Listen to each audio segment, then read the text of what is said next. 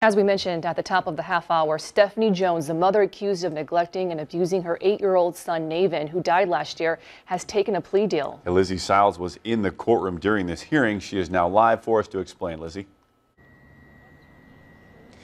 Tyler and Amber, as we mentioned at the top of the hour here, Stephanie Jones pled guilty to one of her counts. The other 5 will be dismissed as a part of that plea deal. Here are some other things we're learning from the courtroom here in regards to this deal. In exchange, Stephanie Jones cannot be given a life sentence, although in some pretty strong remarks to the court this afternoon, State's Attorney Jody Hughes essentially asked the judge to give her a life sentence anyway. Because of that one count she pled guilty to, she's eligible for 20 to 100 years in prison.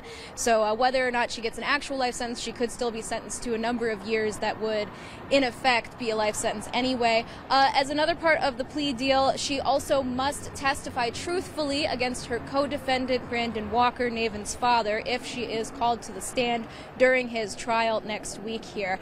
Now, we'll have some of those remarks from State's Attorneys Jody Hughes coming up at 10, but her remarks prompted quite a few tears from the members of the court gallery here as she described some of the conditions of Navin's room and his body, as well as detailing some of the abuse and neglect he endured as determined by pediatric doctors and the coroner's office. We'll have those details for you coming up in a bit. Keep an eye on our website, 25newsnow.com, for the latest. At the Peoria County Courthouse, I'm Lizzie Siles.